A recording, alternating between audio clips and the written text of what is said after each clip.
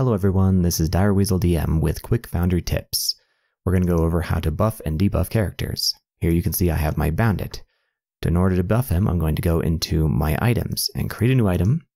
And we're going to go to feature and call it buff. Create a new item. Here we're going to say extra attack. And we're going to go to effects, add temporary effects. This is going to extra attack. And we're going to change this to the wing icon. And then we're going to go to duration, change it to 10 rounds. And finally, we're going to add in a piece here. I highly recommend installing DAE as it will help this considerably. If you know exactly the attributes, you'll all be all right. In this case, I'm going to type in attacks, go to my all attacks. You'll see bonuses, all attacks. This is DAE helping me here. Foundry basics, just you have to type it in directly. We're going to add plus 1d4. Our duration is good. Our icon is what we want, and we'll click submit. Finally, we'll change this to be a buff icon as well, and then we'll close. Now we have a buff here, right? So what we're going to do is just drag it onto the character. You'll see extra attack buff gets labeled there. Then we're going to click our scimitar and attack. Notice it's part of the formula now.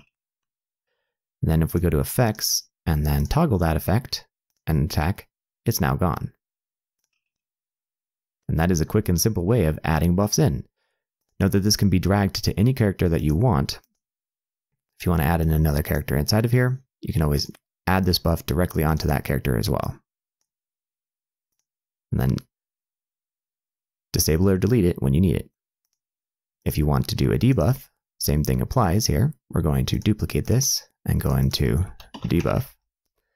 And then we're going to go to effects, change this, debuff, attack, go to attacks. We're going to do a minus here instead.